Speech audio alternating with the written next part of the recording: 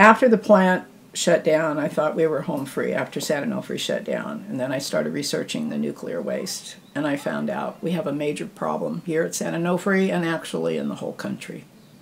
The waste is not being stored safely.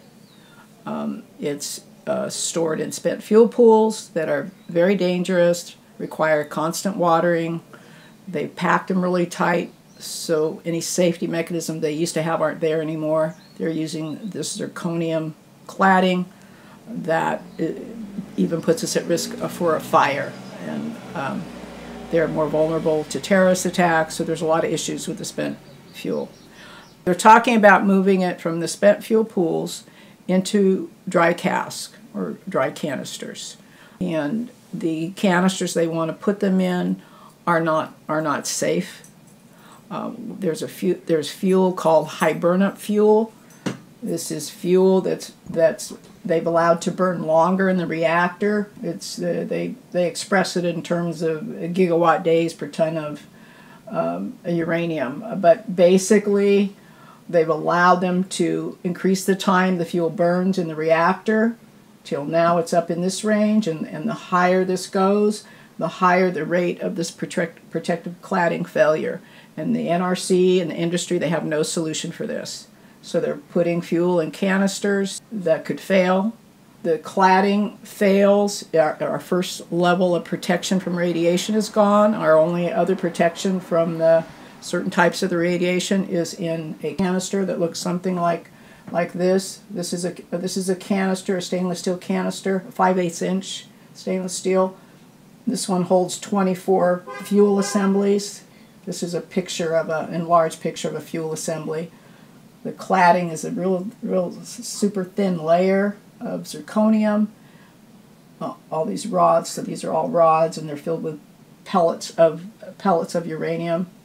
And then each one of these goes into one of those holes in the canister.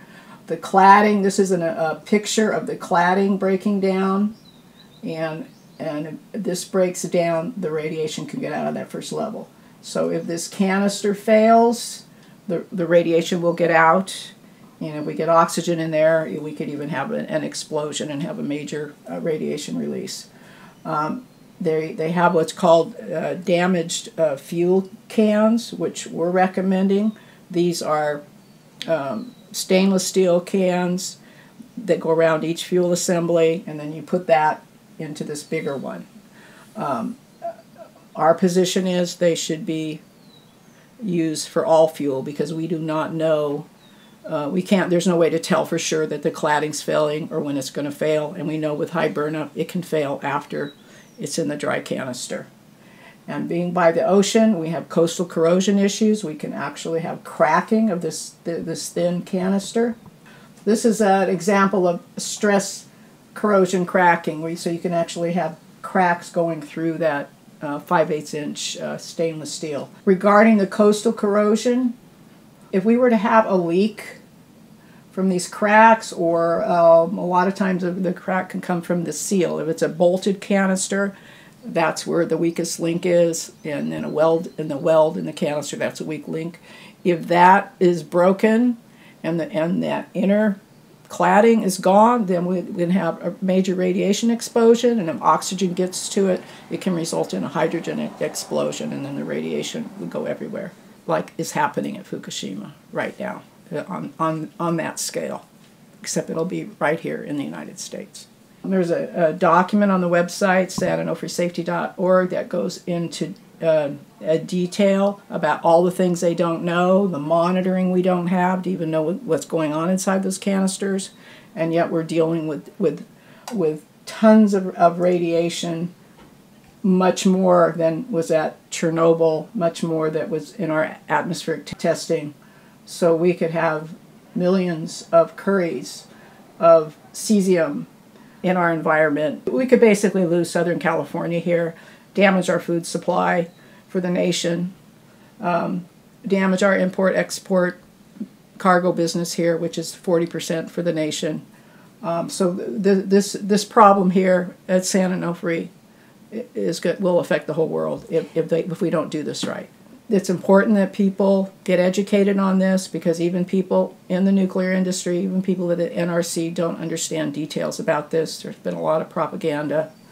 One of the things that we really need is we need a study on what the best technology is for dry canisters, because if we leave it up to what's happening now with the NRC, we're not going to have a good solution. We're not going to have a safe solution. These canisters are going to be here on site at all the reactors in the country for this probably 60 plus years. And so it's important for all of us to deal with this issue, because if we don't, nobody else is. And we're hoping to get funding to hire an independent expert to make recommendations on the best canister designs, and to have the lobbying and the legal power to make it happen. Okay. And for more information, you can check sanonofresafety.org. It has more information, and all the information is cited with scientific and government documents.